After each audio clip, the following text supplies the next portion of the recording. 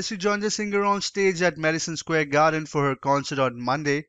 Now that's one way to celebrate a birthday.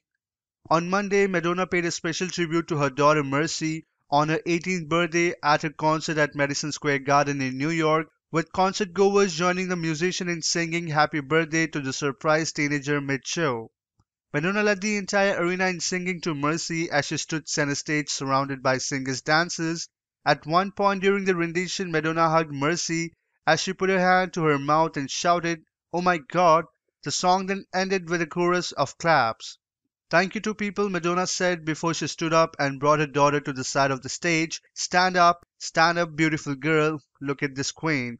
"That's what a beautiful queen looks like," the Vogue singer added. Mercy was then handed a lit candle by someone on stage, prompting Madonna to tell her she's gotta make a wish.